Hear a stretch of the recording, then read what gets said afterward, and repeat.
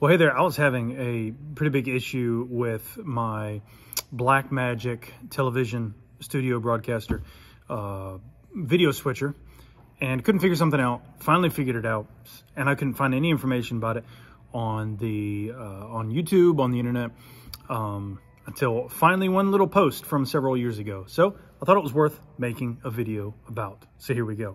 So I have a setup at my church where I have, as you can see here, computer running into one channel for the video switcher, camera 1, camera 2, and I just purchased a third camera, which is actually chilling right here. I got a Canon XA55, which I'm looking forward to. It's just a good center shot. The other two cameras are, you may be able to see them way over here on the wall, some PTZ cameras that do pretty good. What I discovered after I finally changed the resolution and everything to communicate well with the video switcher, I can, when I push channel 8, where I have the camera coming into on the SDI input, number 8. So it's coming up, see, right here, hello. I got the camera, but I couldn't figure out how to put it right here in this spot, or really any of the other spots. A couple of them, that one is taken up with an HDMI port coming from the computer.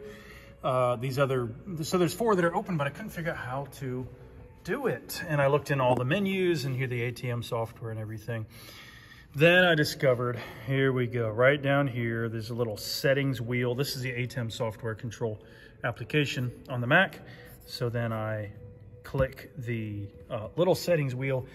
That gives me what I need. So then I find number 4 here, which is where I want to put it.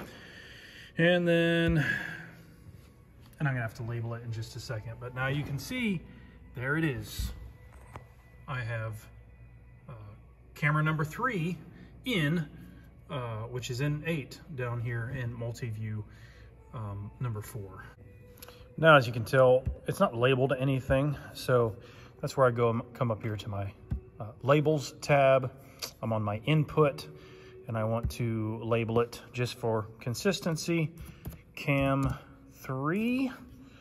And since it's the XA55, and I'm probably gonna go back in here and relabel some of these, I'm gonna call it that. So, and I have to make sure I save.